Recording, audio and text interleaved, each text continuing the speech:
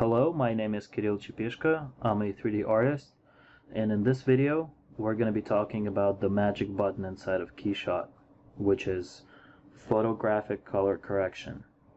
I have to be honest with you, I'm not the best at lighting the scenes in KeyShot and overall with lighting, so for people like me, this option is super handy. It's actually my absolute favorite feature in KeyShot right now. What it does is it allows you to make those color adjustments like exposure and stuff inside of KeyShot versus doing that in Photoshop after the fact, like after you render. So it comes already installed, and it's kind of like a built-in plugin basically, and because of that, when you have all these like editing tools in one, it allows you to fix the issues that are created by like not enough light or bad lighting, or maybe sometimes you cannot match the shaders quite like in your reference, and working with this in real time, you can compensate and make those adjustments, working in between adjusting the color of your texture or like the base, and adjusting the values in the like, it's kind of like post-production, but like basically adjusting the values here. So let's talk about it a little bit. One of the important features here is the image styles, where any of these settings on the right, you can turn them into presets and save them separately, so that it's basically, I guess, a non-destructive way to do this for your renders, where you can have this very base image like I have it right now. It's set to basic, and you can see that exposure is at 1 and the gamma is at 2, and no additional presets are turned on, or like no additional adjustments. But then once I start creating image styles, it would allow me to save different versions of that image. So I'd have this rendered, and then I have create some other photographic color correction styles, and I will render them separately, maybe blend in between, or maybe one set of photographic adjustments is good for the strap, but another is good for the body of the watch, so I can differentiate like this.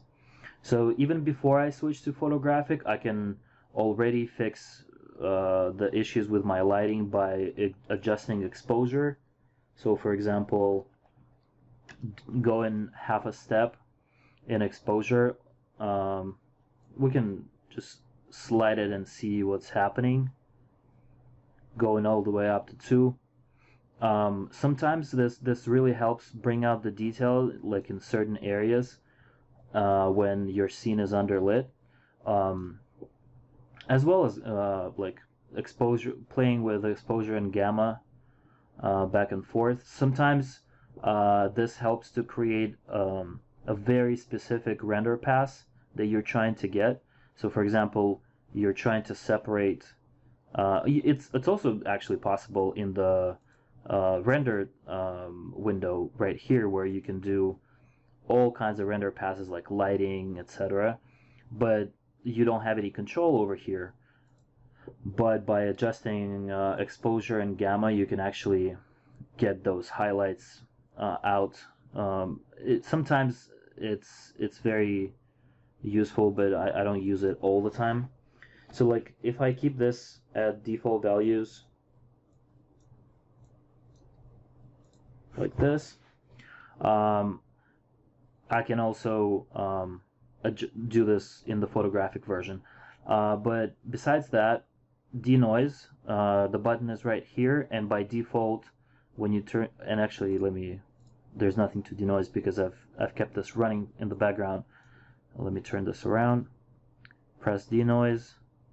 You can see it kind of turns everything into a painting, but that's, and there's no setting here, but in the image tab you can set the denoise blend, and if you drop it slightly, it will be like a little bit better, and with time as it's rendering, it will come through as far as the details go. But that's when you need to get the images out quickly when you don't have time to render. So I don't use that too often. The bloom, of course, this is about blowing out the highlights and adding this. You can see in this area right here, if I zoom in maybe, you get this glow,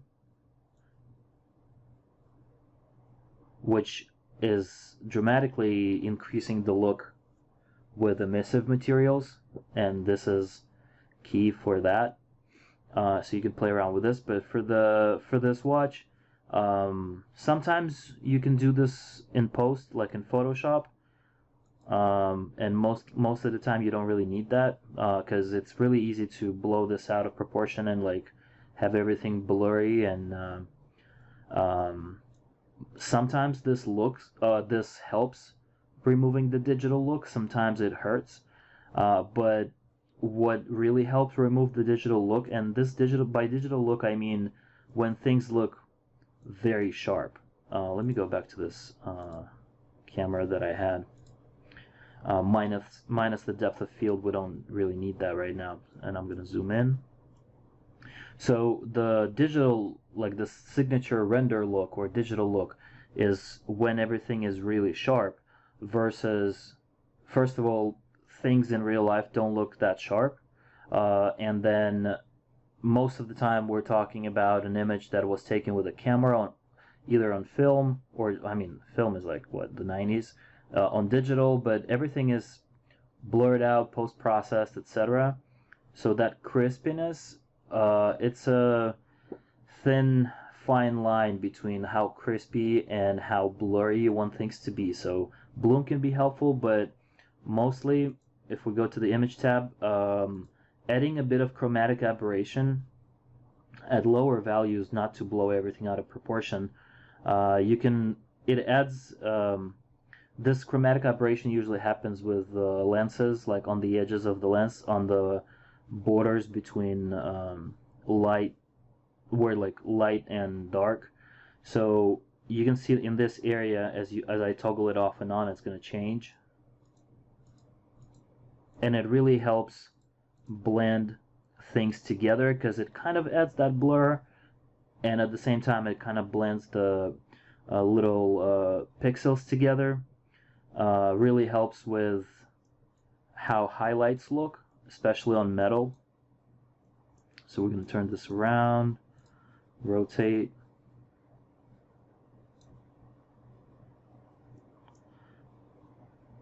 and like in area right here,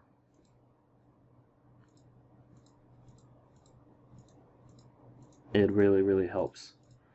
And so, and of course you can change the aberration bias, like from blue to red, and if we're talking about a different one.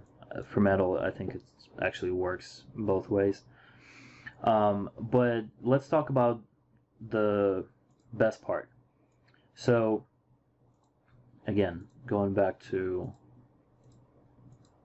the shot that I wanted, minus depth of field for now.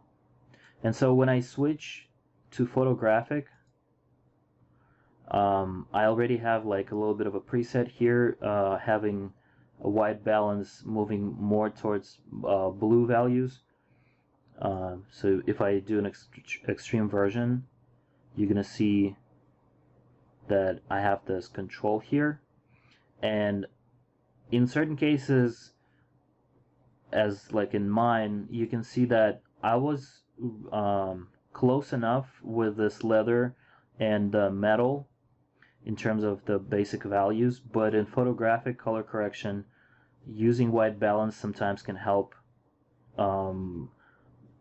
like slightly bring it out, kind of like tone mapping maybe.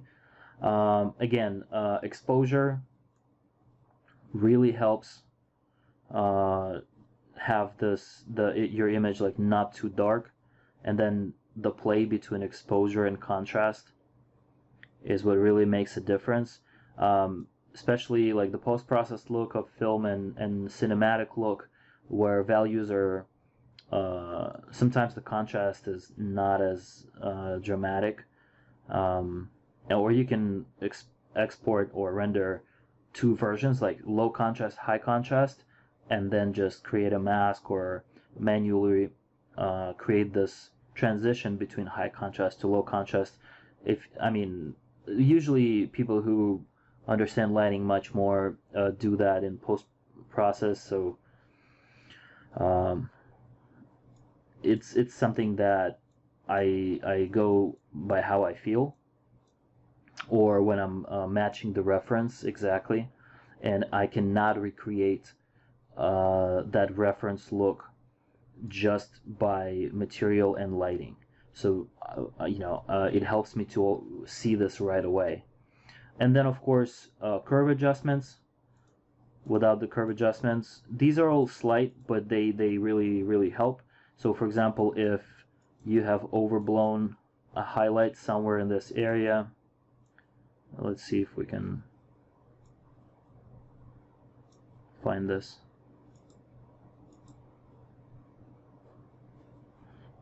I already have everything pretty much toned down, but you can drop the white. If we turn this out, I'm dropping the white values sometimes to equalize the areas that are lit, playing with lights. You can see the changes right here. So both things really influence the final look. So sometimes instead of playing with adjusting the roughness on the metal, maybe the roughness is exactly how you want it, you can get this final tweak right here. And then saturation, of course, and vibrance, getting that slightly up, more vibrant for those really visually juicy images. And again, same settings, denoise bloom, chromatic aberration. So this is super helpful. I like it the most because of this fluidity in the workflow.